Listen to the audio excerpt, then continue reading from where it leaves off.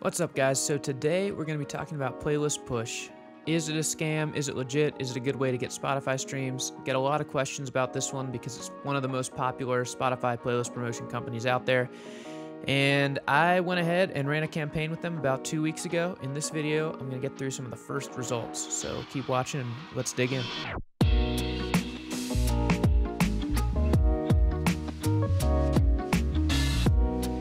So if you're following along, you know that I test out Spotify promotion companies. I actually have a pretty popular blog post where I list what I think are the 12 best Spotify promotion companies at the moment.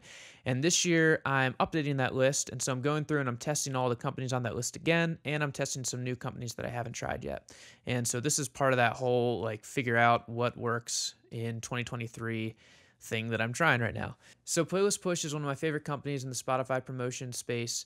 I've known their founder George for a couple years now. I've run a bunch of campaigns with them, and yeah, historically they've just done a really good job. So I'm interested to get into the data with this one and see how things shake out. One disclaimer to start: they want me to wait like 30 days after the campaign to review the results. I might do another video at a later time to show, hey, here's what happened to the results 30 days after the campaign, because you do get a clear sense of how things impacted the algorithm and how being on playlist for a month impacted your songs.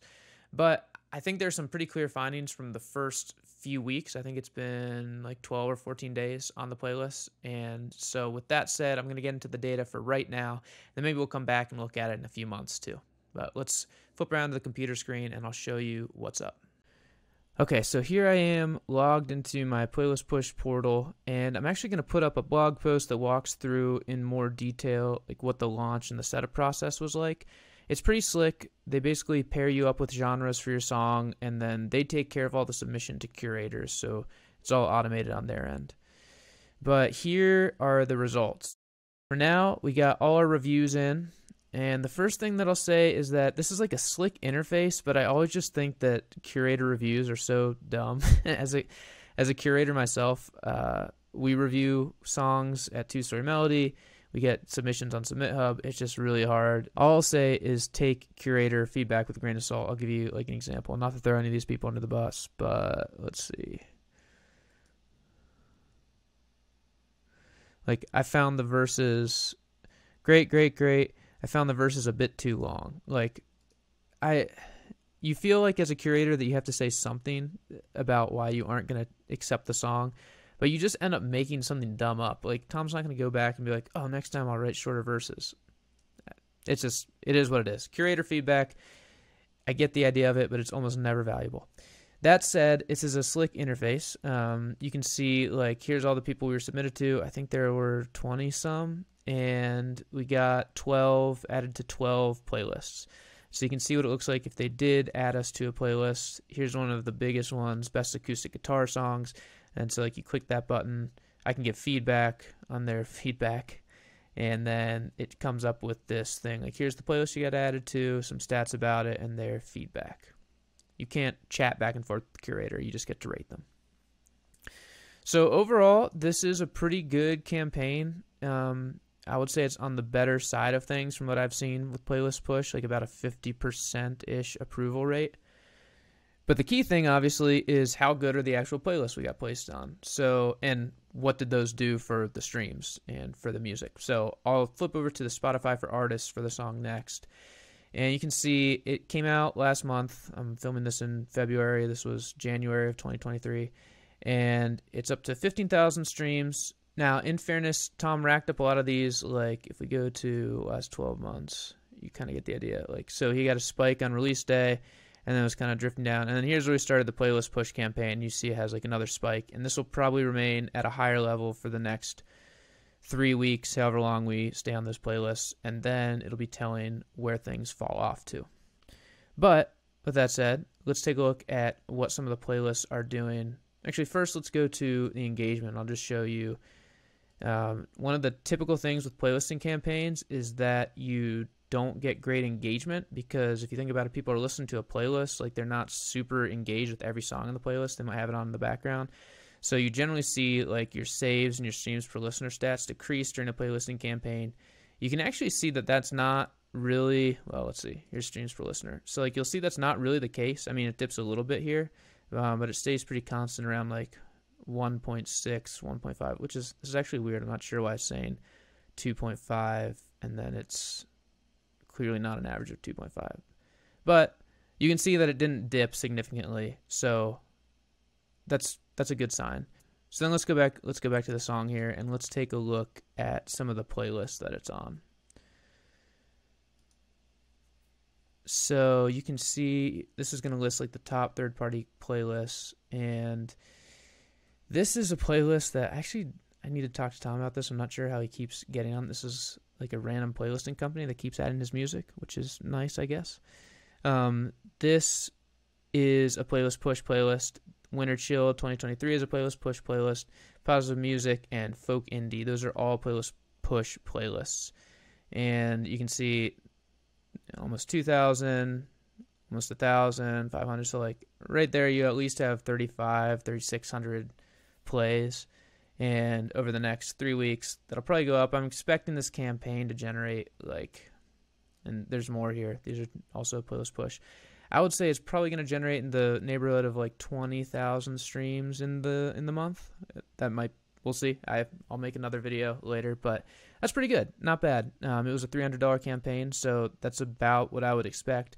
And I would say for the most part, these are all pretty good playlists. So I pulled up these playlists like here. One of the first things I'll do to evaluate a playlist is just like scroll through and see if I think the song, like here's the song, if it makes sense in the context.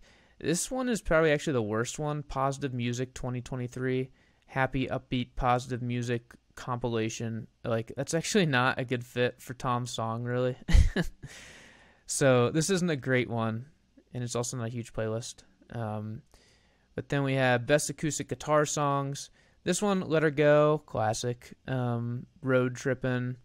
It's a lot of big name artists, but then it's also a huge playlist. You can tell a lot of curators do this where they'll like make it top heavy with these big songs, and then down at the bottom like they'll put in these random people who I don't know, including my brother who I do know.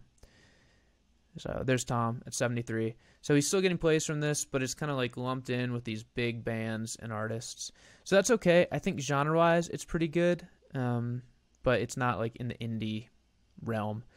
Then you got Winter Chill. This one is actually, I think, kind of right in the spot that he wants to be. It's a little bit more indie, and it's a little bit more chill. And then Folk Indie, this is like perfect. It is a folk song. It is indie. And there it is at number 6. It's been a good playlist for him. So just to show you, like, that's just a looking at some of the songs on the playlist. And I would just, pro tip, go through and listen. If you don't know the songs on a playlist, go through and listen and make sure that your song actually fits. And that'll give you a good idea of, is this a good placement or not?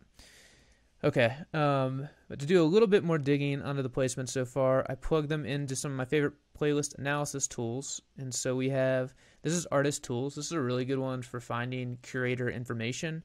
It's also very good for showing like the data on a playlist, but they don't index every playlist on Spotify. So this is Best Acoustic Guitar Songs. You can see it comes up with some playlist data.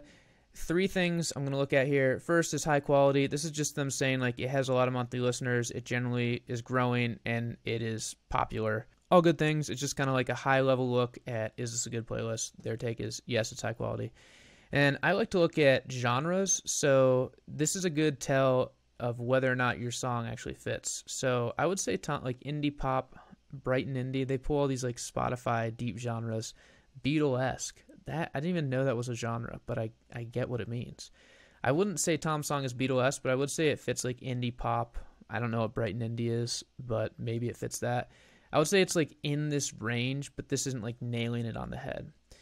The other thing I'd say is this is, you want all playlists that you're added to look something like this, where they just have a steady forward growth curve. If they don't, if they have drops or sudden spikes, that is a big sign that a playlist might be botted. This looks like it's naturally growing. They might be running ads to it. It might be search. And actually, if you scroll down here, you can look at keyword data. So this is probably heavily grown through search, because you can see it ranks first for acoustic guitar songs and second for guitar songs. So it ranks for some good keywords in the US, which is also a good sign that it is a healthy playlist if Spotify is showing it in search results. The other one I pulled up on Artist Tools was the folk indie one, and you can see it's not quite as smooth a growth curve, partly because I think it's actually a little bit smaller of a playlist, yeah. So things tend to smooth out a little bit more at size. But you can see even like the drops, it's only like -2, -3, so I'm not super worried about that. This one actually hits the nail on the head for genres. Folk pop, perfect. Ambient folk, perfect. You know, when Tom made this song, I was like, that's a Baroque pop song right there. There's so many genres, it's crazy. This is also a high quality list. And then I don't think this one ranks for any keywords, so it's probably being grown with ads, or there's some other traffic source, but it doesn't seem to be botted. All the signs suggest that this is a good playlist. It's definitely genre relevant. And then let's see, the last one I'll look at is not available on Artist Tools, but I have it pulled up here on Spot on Track, which offers a little bit less data, but you can basically see, like, if you look at the whole forever growth curve, it's just steadily gone up. These are probably yeah, they pretty much exactly, the growth points coincide with, this is winter chill, and you'll see here, like, when it's winter it gets more followers. They're probably running ads to it in the winter, and also it's seasonal, so it makes sense. But this is a healthy growth curve, so this playlist looks good too. And those are the top 3 or 4 biggest playlists that he got on, and all those playlists look really good. They're, for the most part, they're genre relevant, and the growth curves are all really solid. So the results from Playlist Push this round looking pretty good. So those are my quick takeaways so far, just a few weeks in. In another 3 weeks, we'll have a better sense for how the song is performing in the long term, but like I said, so far so good. Pros of Playlist Push. So if you're thinking, should I try Playlist Push for my song? The pros are that it's about as genre relevant as I've found in a playlist pitching service. They do a really good job. They have a really big curator database, and it's automated based on the genre and the references to your song. So they do a pretty good job of getting you on playlists that make sense for you to be a part of. And that tends to lead to higher engagement on playlists. Like you saw how his streams per listener didn't drop that much during the campaign. That's a good sign that he's fitting in well on those lists. Relatedly, like, the playlists all look pretty healthy. They have good growth. They have good engagement metrics. They all look pretty good. And then Playlist Push is just a slick interface and good experience. Like, there are a lot of companies out there that are not as developed as Playlist Push. They're a lot more manual, which is good, but you're putting a lot more faith in the customer service team. Playlist Push has a good customer service team, but they also just are really easy to use, and it's like using, I don't know, like a tech platform instead of like an Excel spreadsheet, or I guess that is a tech platform, but you get the idea. They're easy to use. It kind of makes you feel like they know what they're doing, and that's because they do know what they're doing. They've been in the game for like as long as anybody has been in the game. That said, there are a few reasons you might not want to use Playlist Push. The biggest is that there are no guaranteed results. A lot of these playlisting companies will offer a guarantee, not in the fact, the good ones at least, not in the fact that you'll get on a specific playlist, but that if they don't get you a certain number of placements or streams or whatever, you'll be refunded, like the difference of whatever so if they promise 10,000 streams and they deliver 7,000, they'll refund you 30% of the campaign. Playlist Push does not do that. I have run multiple campaigns with them where they've gotten no results, and that's just part of the risk that you take. They are one of the best at getting genre-relevant results, so it's like risk-reward, but that is a risk that all the curators reject you with lame feedback. And then last of all, they're relatively pricey. I mean, they're honestly kind of middle of the pack, but I think they're on the higher end of the middle of the pack. So this campaign was as entry level as it went, and it was just, I want to say it was like $284 or something like that, which there are plenty of Spotify promotion services out there that will get you started for cheaper than that. I will say that overall, I think the cost is worth it with Playlist Push just because they have such an extensive curator network. And then the last thing I think you should consider just in general is that playlisting campaigns are always going to spike your streams and decrease your engagement per stream. So you have to know that going in. You should not expect that everyone's going to be saving, everyone's going to be streaming your song multiple times. You're going to get a lot of just straight streams. Playlists are the best way to just get cost-efficient streams.